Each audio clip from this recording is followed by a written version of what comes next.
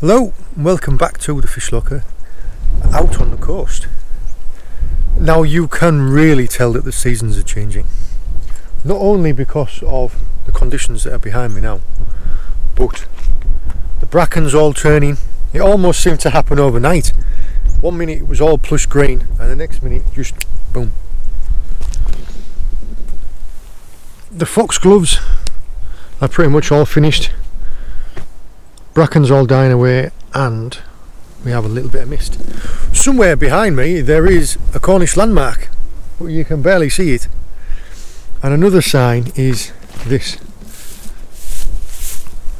Just fruits everywhere.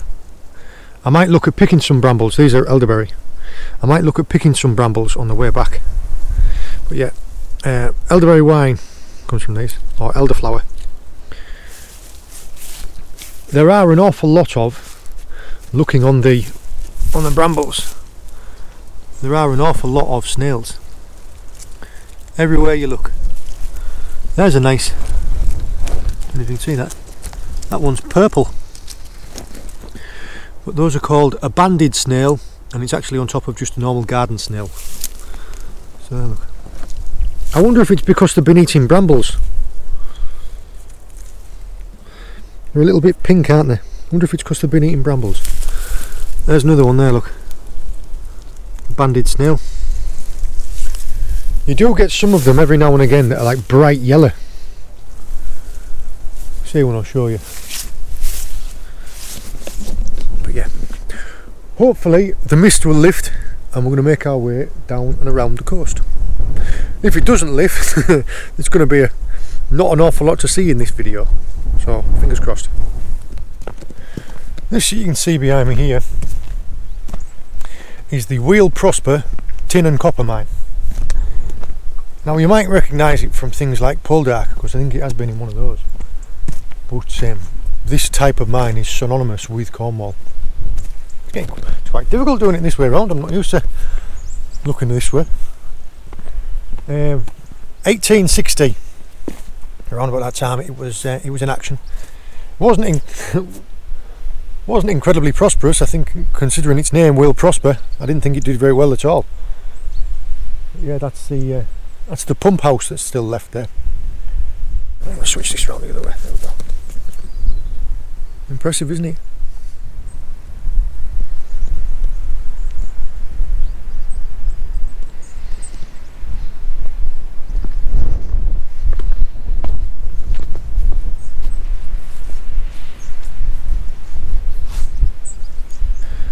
Like I said, this is the Wheel Prosper mine.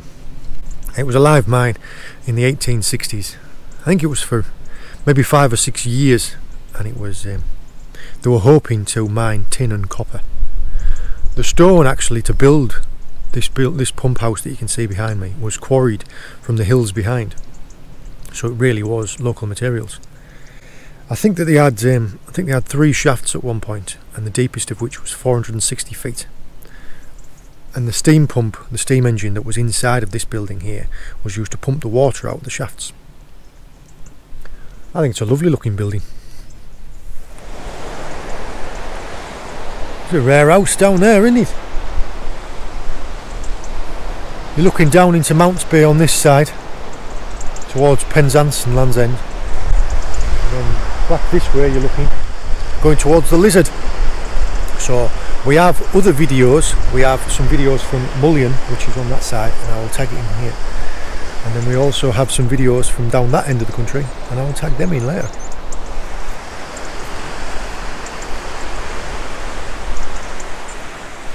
It's a lovely time of day to be out, isn't it?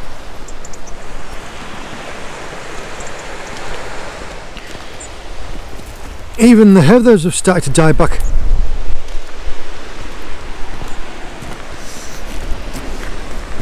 Have you noticed that any of the growth, like the gorse and everything, and even when you get bushes, it never grows very high, does it?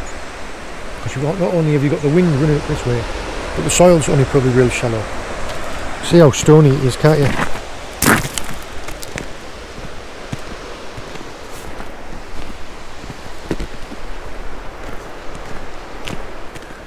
There are actually still a couple of flowers still around. These ones here that you can see are sea campions. The sea thrifts or the sea pinks have had their time, haven't they? There's some more sea campions. And sea carrot. Now one of the viewers asked me if this is the same as Queen Anne's lace. That's actually another name for the same plant from their area. And there are loads of lichens pretty much on all of the open rocks.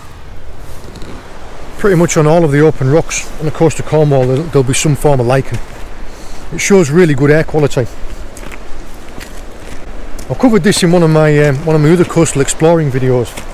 But there are 3 main types of lichen: crustose, fruticose, foliose. Crustose creates like a crust. Fruticose has like branches, and foliose has like leaves. So like here, look, right, you see these, how they have like branches on it? That's fruticose. And you see this where it creates like a crust? That's crustose. Oh, that's stonecrop white. If I can find some of the foliose, I'll show you that later. Yeah, there's always loads to see.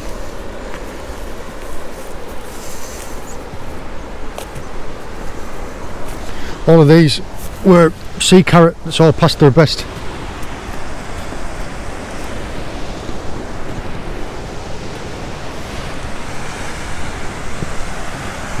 There's a good example of some of the crustose, fruticose.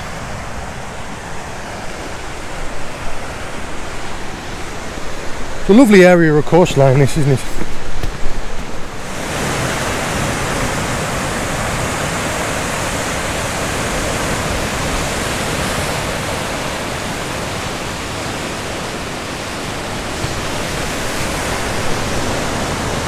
One of the fascinating things that I think about, I find it fascinating, is like these rocks, this granite rock is that hard that it just does not change.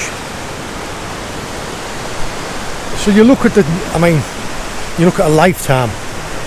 If you live 80 years, these rocks here probably haven't changed in 1,000 years. Like when the Vikings were coming past, or like when the Romans were coming out, all of that, these rocks, these headlands probably looked almost exactly the same.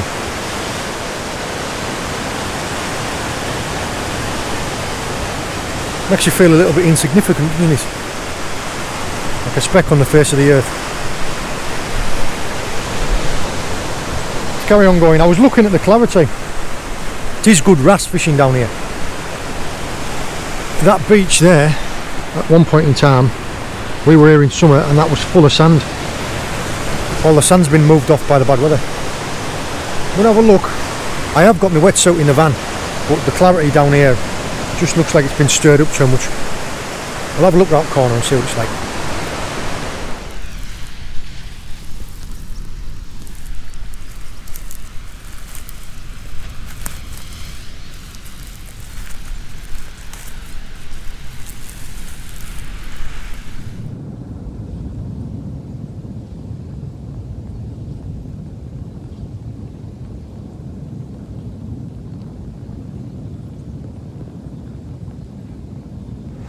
On some of these little outcrops,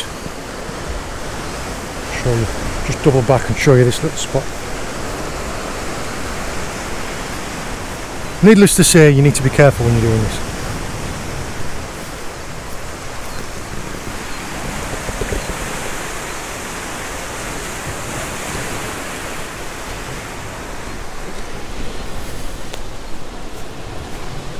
There are some little patches here. People who watch a few of my videos might immediately recognise that as being rock samphire. When you break it, it smells really fresh, almost like pine. There it is there, look.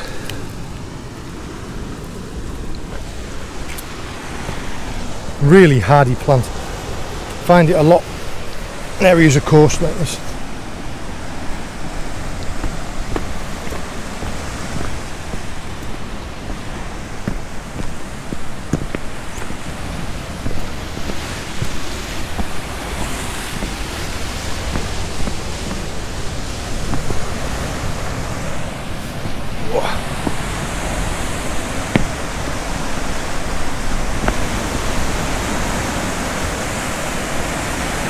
That gives you a better view there. In the distance down that way, Penzance. And there, if you look back,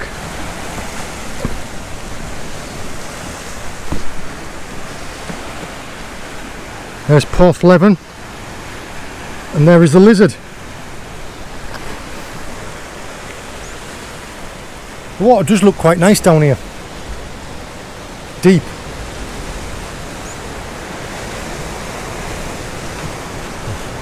Go around here for maybe another half a mile. See about doubling back and we'll go and get the suit.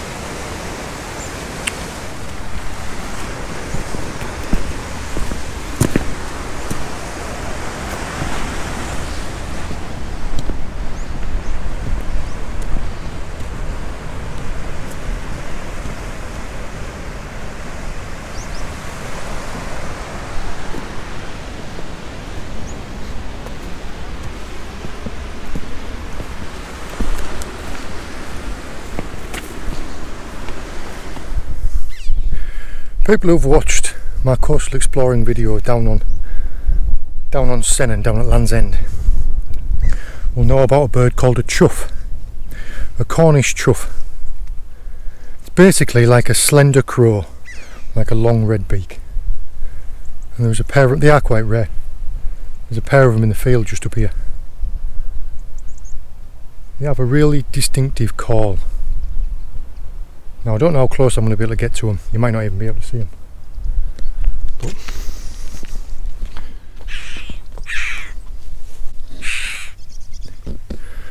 can you hear the really distinctive sound?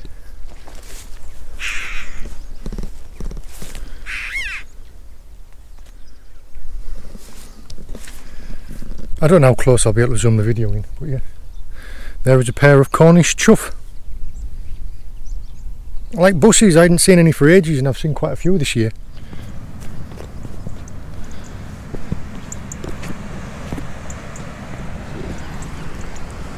And here is Wheel Trewevers. Now anybody local is probably howling at the way that I'm butchering saying that. Trewevers. I'll put the name in here and it's however it's spelled. Yeah. There and there. Now I was doing a little bit of reading about this place. There was 3 shafts. One of them that went out 600 feet diagonally under the sea. And legend even has it that there was, as with mining back then, there were accidents from time to time and it did get flooded, there were fatalities. But there were reports that the men, when they were in the mine underneath the sea, could hear the big rocks being moved around by the sea, could hear the rocks cracking.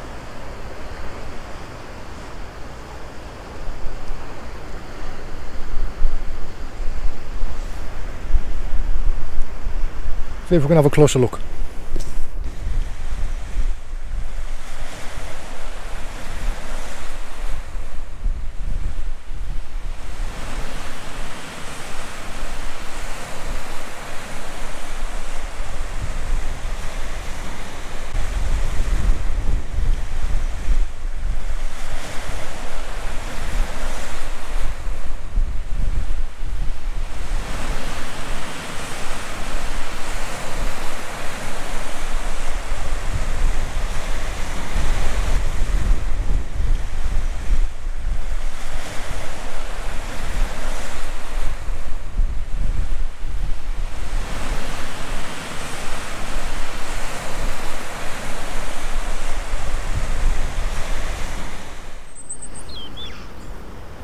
There's actually a pair of choughs down there on the cliff as well.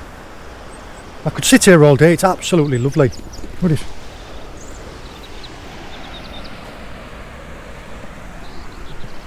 Could easily sit here all day, couldn't you? Should be out in boat really. So what I'm going to do, I am going to try it with a suit. The water does look a little bit murky, just because it's been all stirred up. But I will head back and I'll see about getting my wetsuit out and we'll go for a little bit of a swim along the coast. Yeah. I've thought about this a few times. You know, I've mentioned in previous videos and other times before that it's the simple things in life that make you happy. And yeah, it's finding a passion. I think everybody in life, throughout their life, should have a passion, whatever it is. Doesn't matter whether it's football, whether it's fishing, whether it's painting, whether it's stamp collecting, should have a passion. They have something that gives them joy. And I think it's one of the things that I learned going through life, meeting ever so many different people, and it was that the people who were the happiest consistently were the ones that took pleasure from the easiest and the simplest things in life. Doesn't mean that you don't have to have aspirations, doesn't mean that you don't have to have goals or be competitive or want to succeed. It's not like settling. It's just finding joy and filling your life with it.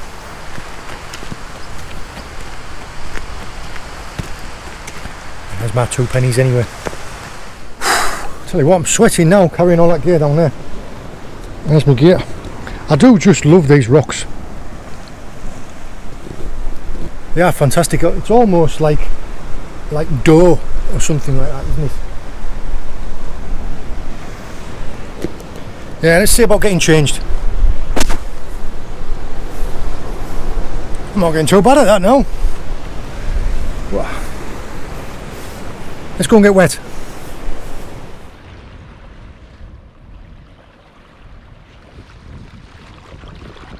Immediately you can see how strong the current was here, and like I'd said earlier in the video, the water had been stirred up quite a bit.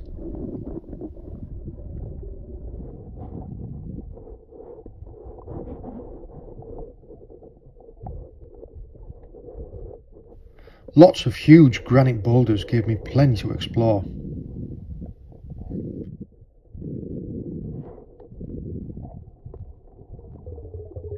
This would be the first of many pieces of fishing tackle I found on this drive.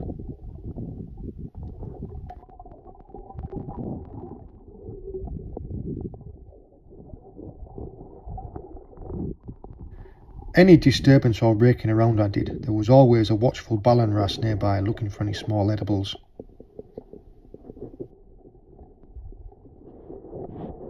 I had a great time hiding in the kelp watching them.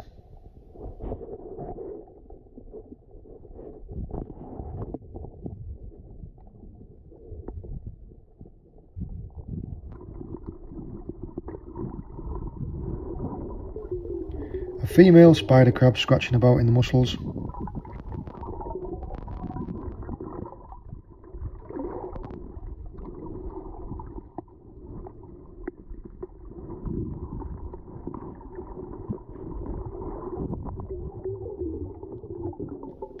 And a very camouflaged little one,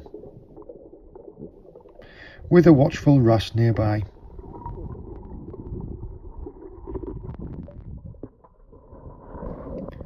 On this outcrop I found some stunning dahlias and anemones.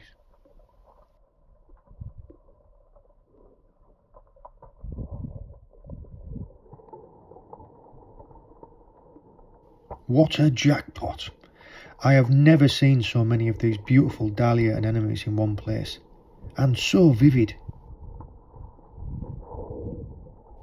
They have got to be worth another look.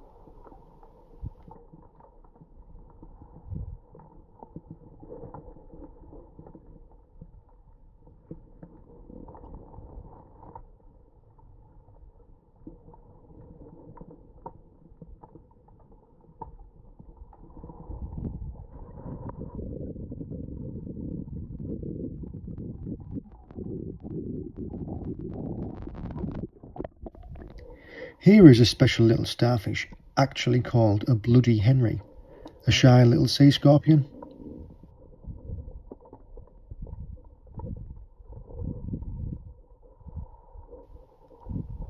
And another stunning Bloody Henry. Look at the colour difference between these two, both of the same species. And a nice bass amongst the juvenile pollock.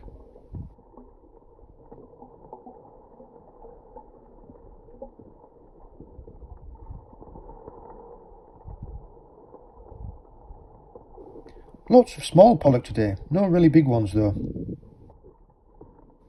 A few more curious wrasse.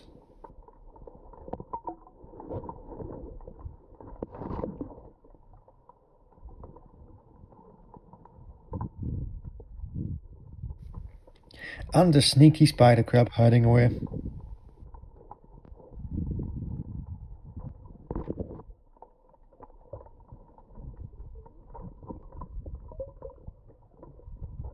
There were some fantastic caverns carved out by the current and the rolling rocks. Perfect hiding places for big wrasse.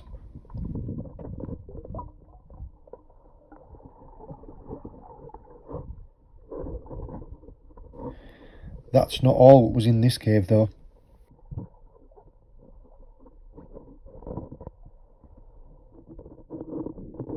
A little pouting and a bruiser of a lobster.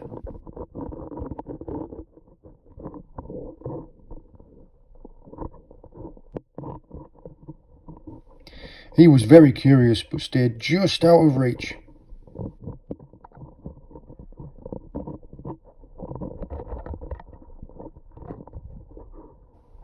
This crevice was packed with velvet swimming crabs, and even an edible crab right at the back.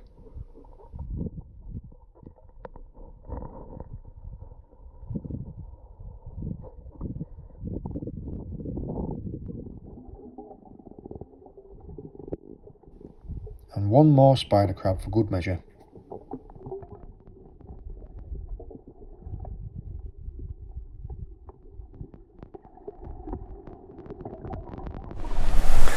Right, well, I've made it out of the water.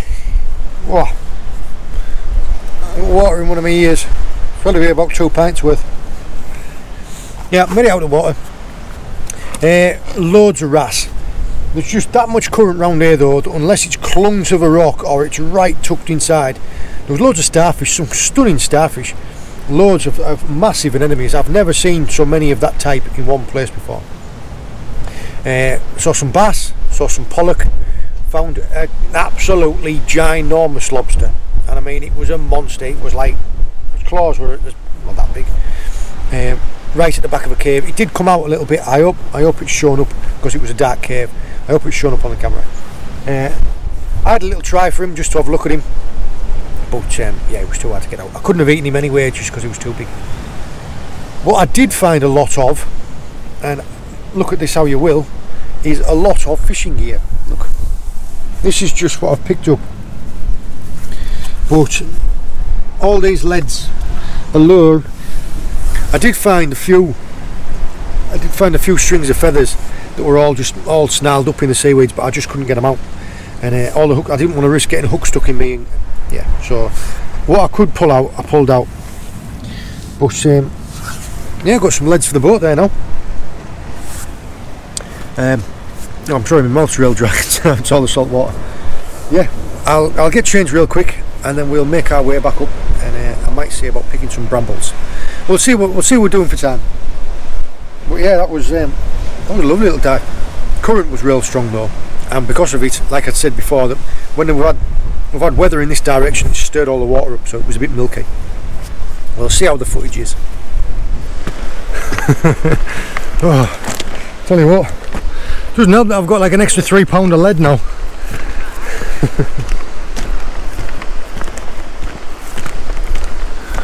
Love what you do. I'm not going to lie, I'm taking a breather on the way back up. Not only have I got all my wet gear and my weight belt, but I've got like an extra 3 pound of lead in my bag. It is a lovely bit of coast, isn't it?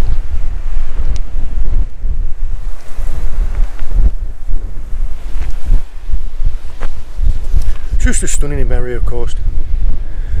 I hope you enjoyed joining me for my walk this morning. A lovely little walk at that time of day. I hope the footage from the dive has been alright. Saw some lovely creatures today. I will put the names of the species in on the video because people have said that they find that helpful. I hope you've enjoyed the video. If you did, please give it a like, subscribe to the channel, and make sure that you tick the notification box for all notifications. That way you don't miss when our next video comes out. If you think that your friends might enjoy the channel, please share it on. The more the merrier. If I find anything else on the way back up, I will show you. If I don't, then I won't. In the meantime, all the best. See you later. Couldn't resist.